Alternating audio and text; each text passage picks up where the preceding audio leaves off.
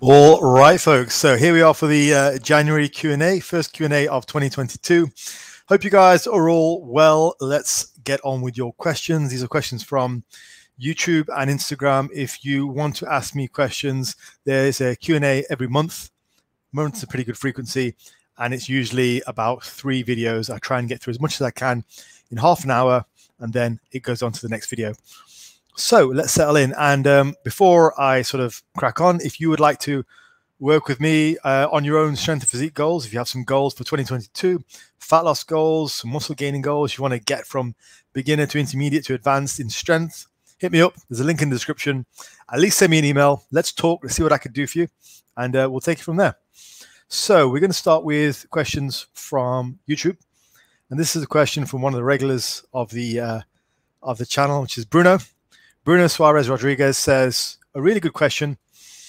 He said, Faz, as of now, I squat, pull, and front squat weekly, but that hasn't been sufficient to develop my glutes to a point where they look harmonious to the rest of my physique. Would you recommend direct glute work or just put my head down and get stronger in these and eventually it'll catch up? It's a really good question. Now, it's a good question for a number of reasons. Firstly, because there's so many avenues we can go down on this. So there's a whole idea of sort of weak points and what we can do about them. Also, the significance of weak points in compound exercises. So right now, he's squatting, he's deadlifting, and he's front squatting. Okay. Now, he feels that his glutes aren't quite caught up with the rest of his physique. Firstly, let's just tackle that. Tackle it visually. So firstly, we need to be sure that your glutes are actually lagging. Okay. It's not just something you see in yourself. Now, some people, they have relatively long limbs, and their glutes don't look as large. They're just inserted really high. Now, those type of people tend to be quite athletic.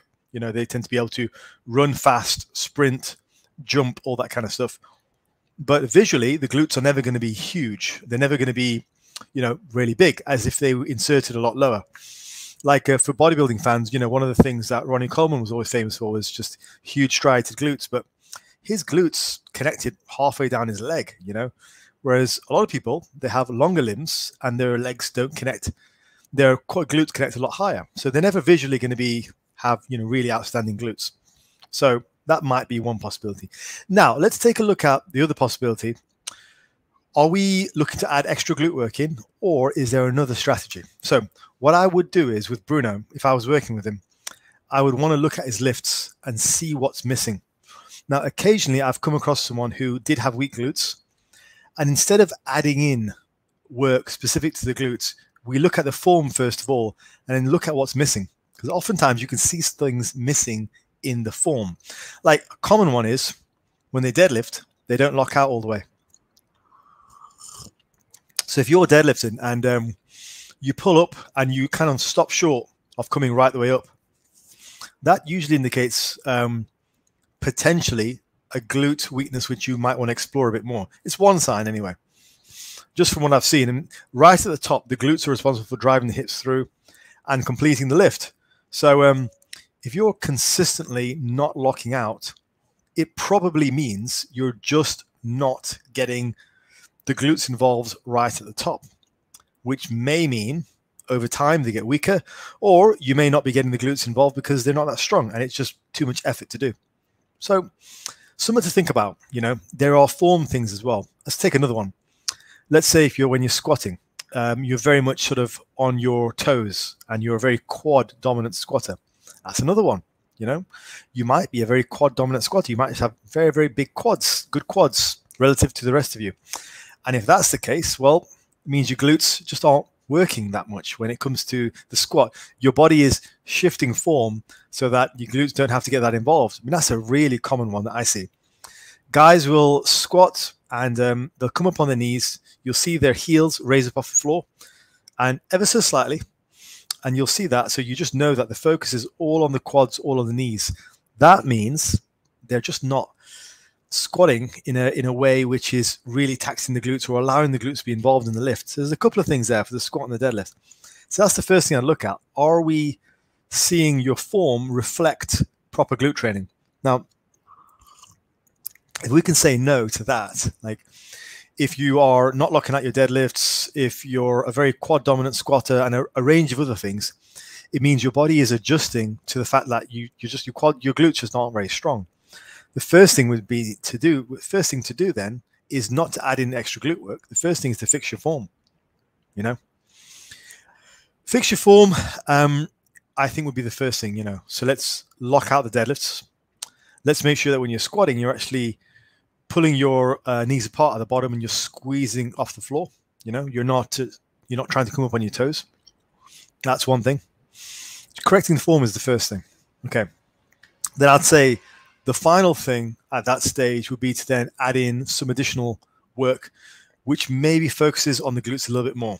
Now, I'm not a massive fan of the glute bridge and hip extension type of stuff like that.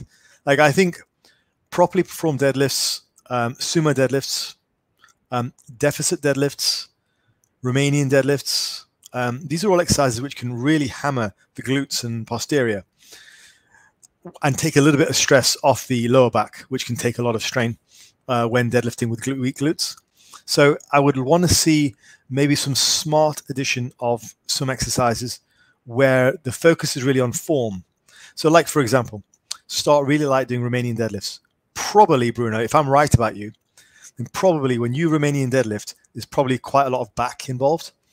So what I'd want to see with your Romanian deadlifts was really stretching the glutes back, trying to get them to stretch and then snapping forward. Maybe good mornings with similar kind of form. Again, maybe you're a very back dominant good morning person. So get the form right first so you are really working the glutes.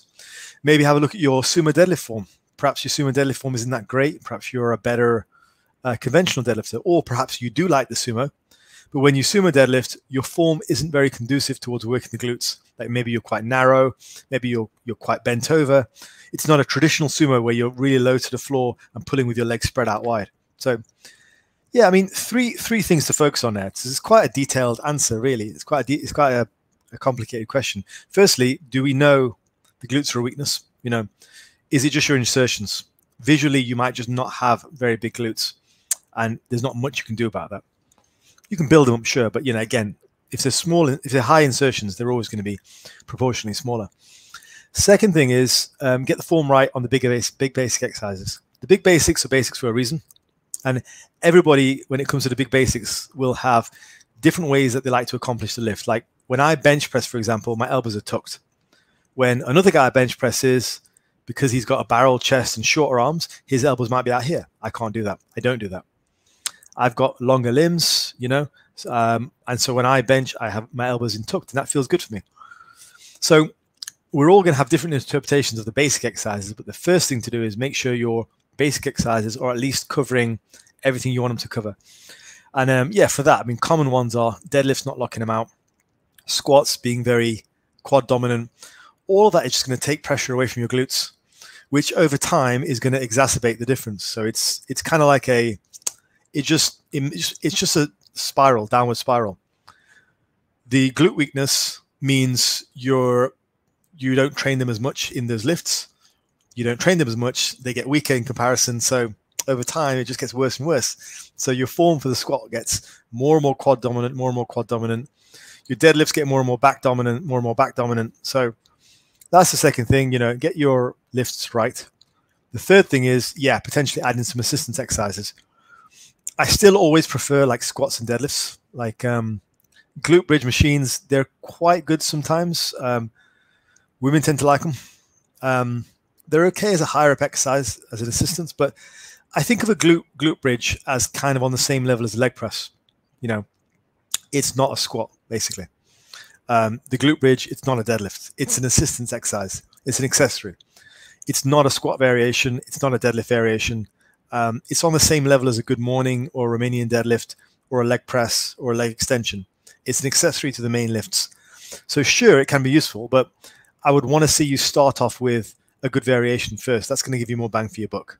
So let's say maybe introducing light sumo deadlifts with a focus on getting nice and low, your feet nice and wide. When I say low, I mean your hips nice and low, your feet nice and wide. That's the first one. And yeah, making sure when you're squatting, you're pushing your knees out at the bottom, and you're using the glutes to finish the movement, and also you're locking out your deadlifts. It's another one. few things there before, you know, other things that we could look at, like specialization cycles. Anyway, hopefully that was a useful answer. So next one. This is from Richard Arias Quintero, another regular to the channel. Hey, Richard.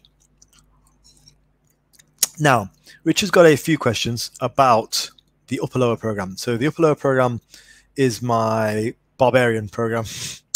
Almost forgot what it was called then. Barbarian program, let's say upper lower. He bought it and he wants to know a little bit about some options for that. His first question is, can I use giant sets? So for example, can I superset bench with a row, squat with abs? Yes. A resounding yes. Antagonistic, so there are two types of supersets, right? There's antagonistic supersets, which are supersets for opposing or at least different muscle groups. So maybe bis and tris, squats and abs, you know, stuff like that. But, you know, you could also do things like legs with shoulders, for example. People do that. That's sort of antagonistic supersets. Agonistic supersets are where you do two for the same muscle group, and that's to place more stress on the muscle. So that's not what Richard's talking about. Richard's talking about antagonistic supersets, and they're usually used to save time. But yeah, great. I mean, they're good for two reasons. One, they save time, but two, you can get more rest for the same muscle group. So for example, let's say I do bench press and superset with a row, and there's a minute rest between each exercise, okay? Or I do it, you know, every exercise on the minute. That means, although I'm resting 1 minute per exercise, I'm actually getting 2 minutes rest for the muscle group. So it's a lot more rest. You know, it's like a regular rest period, but it means you can condense your work in loads. So I do it where I can, but the gym that I train at, it's not a home gym. It's a busy, relatively busy commercial gym. So I don't do that because you end up hogging a lot of equipment. And if I'm doing a big compound exercise, then I don't necessarily want to do that. It's different with cables, and potentially you could superset, you know, a bench press with a dumbbell curl, for example, or chin up with a tricep extension. Those are some decent supersets without, and you don't have to use too much equipment there. So yeah, I support that idea. I think it's good. It's also good for conditioning. You get more work in. It's good to be able to fit it in all your volume. It's good. But I would say as well, if you are struggling with the volume on the Barbarian, remember there are 3 versions. The first version is just as good. You know, if you're making progress on the first version, which is the low volume version, great. Don't feel like you have to go up. Second thing, for every pattern, pull, push, hinge, and squat, you have primary and secondary exercise. The secondary exercises, can I change them every week for less monotony? Yes, you can. Well, I do this a lot. So I will have like a list of secondary exercises. Like I'll just tell you off the top of my head. Currently, right now, my secondary exercises for hip hinge is good mornings, Romanian deadlifts for high reps, and glute ham raise. It's 3. So basically, whenever I go in, I just alternate. It's good. And I try and beat whatever I did last time for that exercise. It works great, you know. It's a really good way of keeping progress going, but also staying fresh. So, and you can do that for anything. So let's say, for example, your 3 main pressing exercises are the regular bench press, the incline press, and the feet up bench press, okay? And your 3 like assistance exercises, secondary exercises for the pressing is overhead press, weighted dip, and dumbbell bench. Great. Just keep rotating them. No problem. You could even have more. You could have machine press if you got a good one. Incline dumbbell bench, that's 5. Just keep rotating them. So hit this one, this one, this one, this one, this one. Keep going around, keep going around.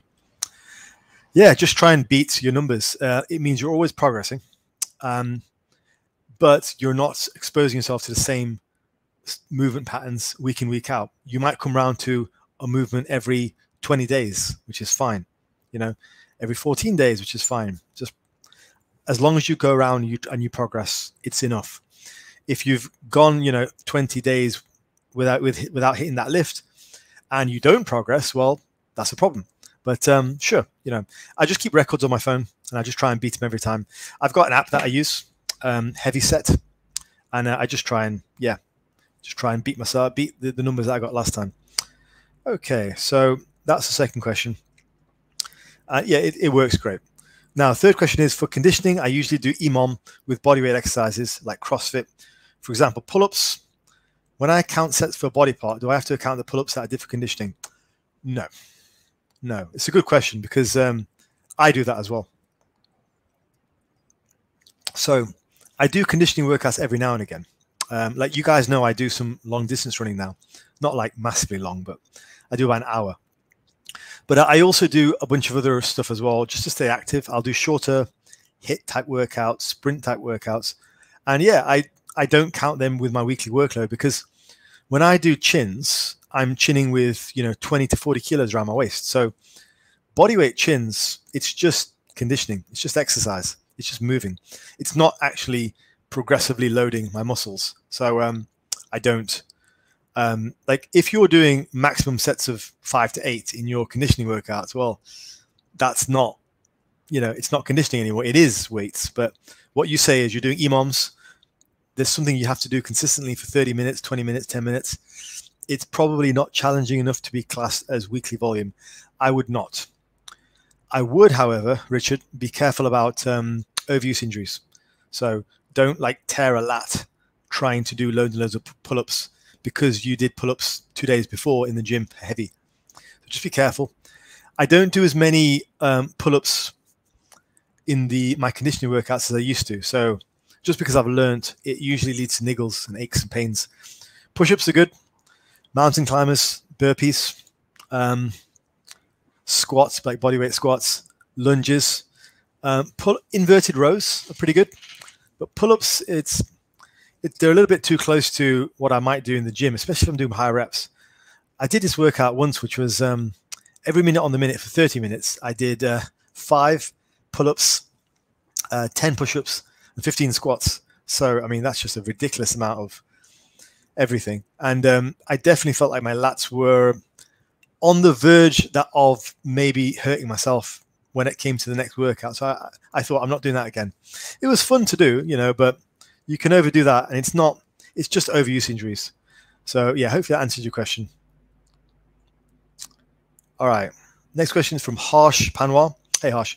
Harsh says, I'm thinking of building a strength program based on your 853 progression. Cool. That's good. It's a very good progression. It works very well. But should I make it 6-4-2s for the deadlift as suggested by Stand Strength? Also, how viable do you think this progression is for pull-ups? Yeah, I mean, I'm a big fan of Stand Strength. Carell, really nice guy, good friend of mine.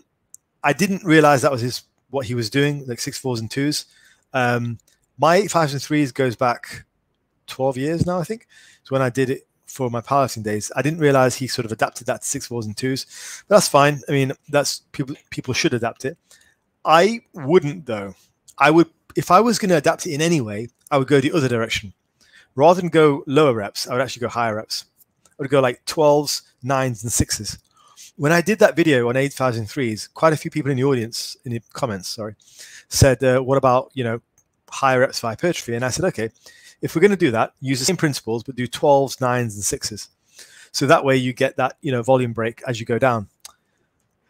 For me, that makes a lot more sense than doing 6-4s and 2s. I think that's, you're getting, the range is too tight then. There's no point in dropping.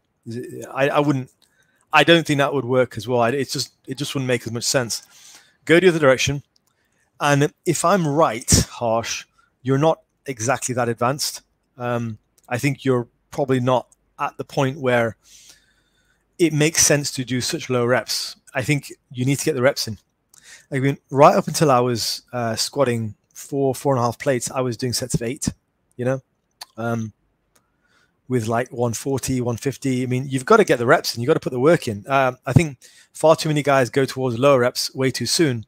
And all I see when they do that is they stagnate because they're just not getting enough reps in to build muscle. Like you need to get the reps in. That's how muscle and strength is built. It's not built with 6-4s and 2s. 6s maybe, but 2s, no, I would go the other direction with that. I would go 12s, 9s, and 6s, which is what I stated in the video follow-up. So yeah, I wouldn't do 6-4s and 2s. How viable do you think progression is for pull-ups? It's very viable. I'm doing it right now. So it's very viable. Yeah, and again, not 6 4s and 2s. I'm doing 8 5s and 3s. And I would also consider doing 12 9s and 6s for pull-ups too. You get a lot for that. You can just carry that going. My advice to you, Harsh, is worry less about the program. Okay. Worry about progression per exercise. Use the 8 5s and 3s. Okay, or the 12 9 and 6. Give yourself a selection of exercises. So for every area. So let's say for pulling. Okay, you rotate between chin-ups, pull-ups, and maybe, I don't know, some kind of chest-supported row or cable row, right? 3 or 4 exercises. Ensure you've got some kind of progression scheme, and then just get them in, okay? Whether it's in a week, whether it's in 10 days, whether it's in 2 weeks, just have a rotation and just focus on improving everything whenever the next time you do it. Routines are kind of overrated. This is why most guys, like natural coaches, they're mostly defaulting to things like, upper lower routines or a full body, because like it doesn't really matter. You just need to have a time efficient way of getting the lifts in. Doing the lifts over and over, making sure you've got a nice synergy between all the lifts for that area, something which addresses your weak areas with your weak points. That's more important. So don't worry too much about the actual routine of creating your own program. Just get your lifts in and just do them on a push-pull leg, do them on an upper lower, or do them on a full body. Anything other than that is, you start to get a bit fancy, and you start to wonder, why is he doing it this way when pretty much every other good strength coach does it either full body or upper lower? It's because it makes the most sense. Just get your lifts in. Get about 4 variations per week, maybe 6 to 8 variations across 2 weeks. Pick a range of exercises, get better on those exercises. Make sure they're supporting your weak areas. That is the key, okay? And try not to go too low in reps if you're still a beginner to intermediate. It doesn't make any sense. All right. Okay, we'll probably end with this question because it's a good one. This one's from 3 Days Grace. He says, thanks again for doing this. I have my engineering exam in 3 months. I want to get 99th plus percentile. I don't care about my gains for these next few months. Bad idea. Joking. Just need some tips to stop procrastinating, increasing concentration. Right now, I'm able to study for 10 to 12 hours daily, but I need to get that up to achieve my goal. I have some very good tips for this.